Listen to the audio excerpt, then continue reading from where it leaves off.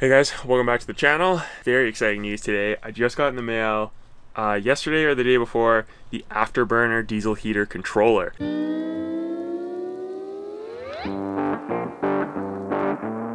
Afterburner is a controller that you can basically plug right into your diesel heater. It is good for the triangle connection and the screw-in connection, but there's a guy in Australia called Ray Jones, and he has come up with a fantastic design for a new diesel heater controller. Some of the features that I'm very interested in is the Wi-Fi capability, so you can control it remotely, and also it shuts down the diesel heater if it gets too hot, which is great because some of those nights where you're a little cold but you don't want to wake up sweating in the middle of the night because your heater won't kick off are brutal. And very excited that this controller can do that. This controller has a lot of other great features that I'll get into later. I'm basically going to install it right now. Got all my parts laying all over the van. Me and Kaylee are taking off this weekend for a couple month road trip, so this controller came in clutch timing. And yeah, I'm gonna go ahead and get it installed. I've gone through 2 diesel heater controllers since I've had my heater, so that's about 2 years. So I'm going through like a controller a year, which just shouldn't be happening. I get an error code, I think it's E06 or E07 or something like that, and twice now it's been my controller. So very strange. Comment below if you've had similar issues, but I'm very excited to upgrade to this controller. I'll go through some of the things you need to check for before you order this, and there are also some options that you can check or uncheck depending on what features you want in this controller. This controller also adjusts for elevation and pressure, which is very nice. He hasn't come out with the update for it yet, but I'm sure it'll happen soon, and that'll be great for going from sea level up into the mountains. So yeah, let's get into it. This is my spare box. So I carry all of this all the time in the van just in case, especially in the winter time. I have like 2 pumps, computer unit, wiring. I just have everything here just in case I need to do a fix while we're on the road. So I got these parts out, and diesel heater is right there. So I'll show you how I've accessed that and set that up. And then I have the Afterburner right here. So you can actually pick what color configuration you want, which is kind of cool. I went with black and gray because mine is mounted up here and I feel like it'll blend in and look pretty good. So yeah, that is the controller. I also got a programmed remote right there. Looks like that. This is the temperature sensor, which is great because I'm going to wire mine probably along inside my van instead of having it in the front portion. This will be a lot more accurate for me. This is the wiring harness. So you connect that to the factory wiring harness that comes with the Chinese diesel heater, and then you actually can transfer all of your settings.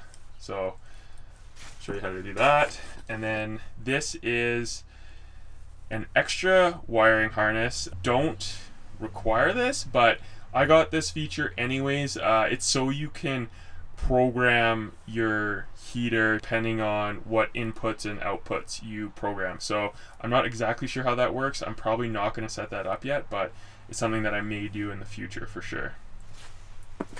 And then he's got install guides and user manuals and things like that.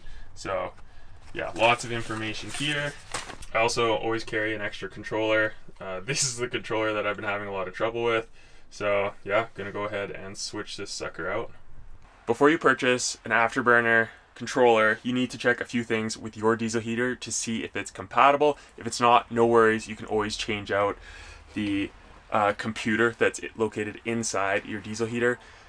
I will show you both. So this is one that is compatible with the Afterburner, and I ordered a Vivor one for spare parts, and the module on that is not compatible. So I'm going to be switching that one out for this one. This is my old original one that I had to my controller. Long story, but the point is I have both, so I'll show you both.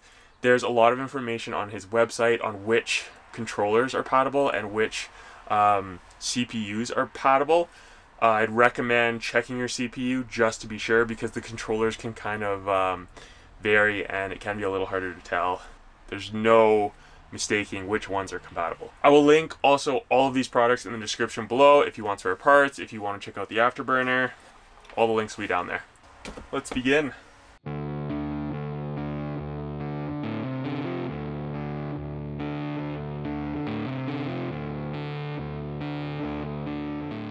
Probably don't actually have to remove the seat to do this, but I want to give you guys a better view.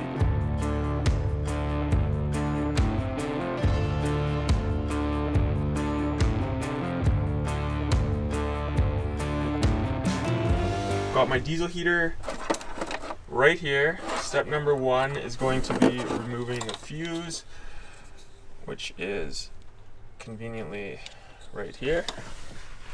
So this just is removing power to the diesel heater. I actually have a fuse here and a fuse back on my DC fuse panel, but I'll just remove this guy.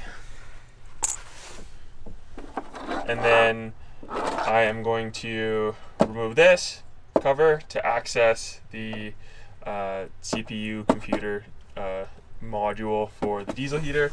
And then I have kind of disassembled this. So I got my heater right here. I had to take this plastic cover off to access this guy. This is where the new Afterburner is going to plug into. So yeah, let's take this apart and I'll show you how. So all I do here is unthread this guy. It just comes off like that.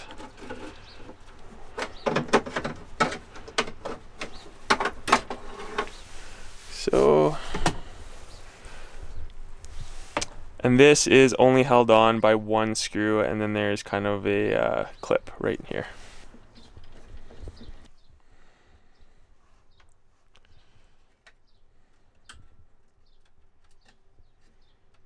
Prime example of a module that isn't compatible with the aftermarket burner. So I'm gonna remove this. I'm gonna know which plugins go where, and then I'm going to install this guy.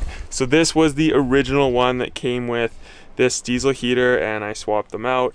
They worked fine. I had to do it because I had to use a different controller. So I'm gonna reinstall this one because this one is compatible. New module is installed. Always a good idea to check to make sure your fan is spinning freely and if it needs to be adjusted while you're in here. Alright guys, so here's the thing. These are not compatible. These are compatible. So it's kind of tough with the controller, but you can tell the big giveaways are the text, the arrow size, and one other thing I noticed is the gear on the top left, like the settings button there. It looks completely different on this one than it does on this guy right here. So hopefully you can see that and tell the difference, but controllers aren't very reliable. I would definitely look at the modules, the computer modules. This one is not compatible. This one is compatible. So these two go together. This is from the Vivor one, and this is from, I can't remember the brand that I originally bought, but these work with that brand. I'm gonna install this one on this heater so I have a full spare unit. I can basically just, when this one dies or if anything happens, I can just bring this one out, put this new one in, be good to go. Another thing that I wanted to talk to you guys about is the altitude compensation. So awesome feature with this new controller. Very excited to be able to use that in the near future. Another thing to mention is, unfortunately, even though this is Bluetooth, I have an iPhone, so I can't use this for Bluetooth, but I'm hoping I can still use it for Wi-Fi. Not that I'm honestly going to be controlling it remotely that often, but if I want to, it's nice to know that I can. Hopefully one day there's an app that'll link to this for iPhone users, but maybe not. Either way, it's all right. I just loosened up all 4 of those screws. You can see few different plug-in locations. One for the heater, and then one for the temperature sensor, and then one for the other module there.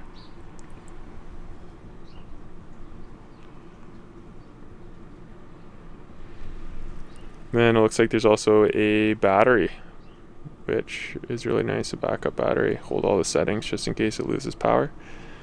Good feature. Make sure to run your wires through the back cover before putting this back together.